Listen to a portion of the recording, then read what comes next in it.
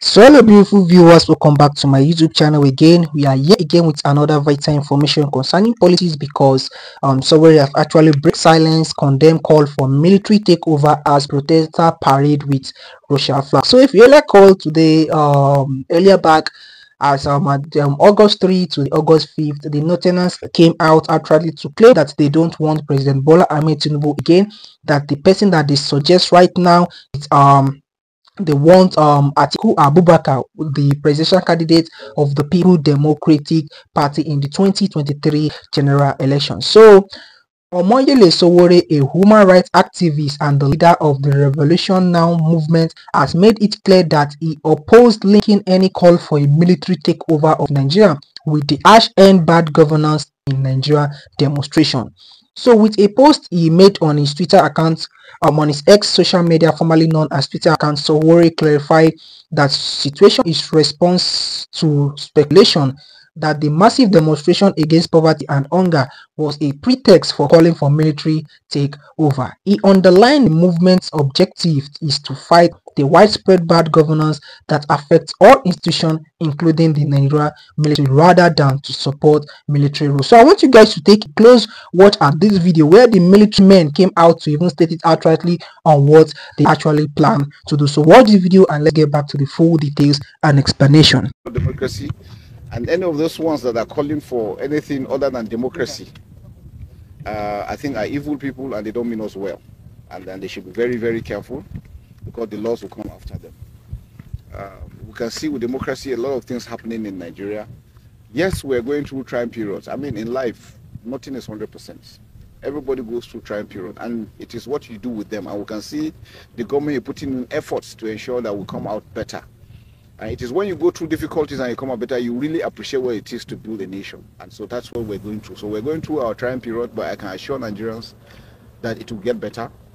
All we need is all of us putting our hands together to ensure that we defeat those enemies of the government, these enemies of this country that don't want us to succeed. We will surely succeed, and the armed forces is here to support the government in ensuring that we develop, we succeed. So hopefully I believe you guys actually took your time in watching what the military men have to say when the lieutenants and some other Nigerians call for the takeover from the democratic president aspect. So Sowore, a politician who ran for the president in 2019 and also ran for the president post in the 2023 general election, has spoken out about the harsh end bad governance movement. He said the movement is against all groups that contribute to Nigerians' bad governance. However, he made it clear that this does not mean supporting a military takeover. So Sowore explained that the fight for good governance includes all institutions that have contributed to Nigerians' problem, including the military. But he emphasized that the movement is not calling for the military to take over the government. He wants to make it clear that the harsh end bad governance movement is a peaceful protest against the bad leadership, not a call for military intervention. Sowore believes in a democratic principle and wants to see Nigerian governed democratically and not by military. In his word, we are fighting against all institutions that have contributed to bad governance in Nigeria, including the military.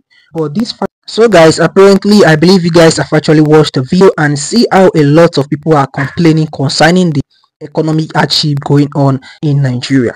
So protesters have been calling for the return of fuel subsidy as a means of alleviating the escalating cost of living in Nigeria. So however, if you watch the video, you will see how people are complaining about the hardship and how they are planning and how they want to carry the protest, And however, Wale Edun made it clear that the 2024 national budget does not include any provisions for fuel subsidy. He emphasized that the country's current economical trajectory is promising.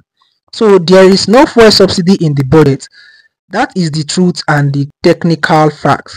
We have signed that we are going in the right direction.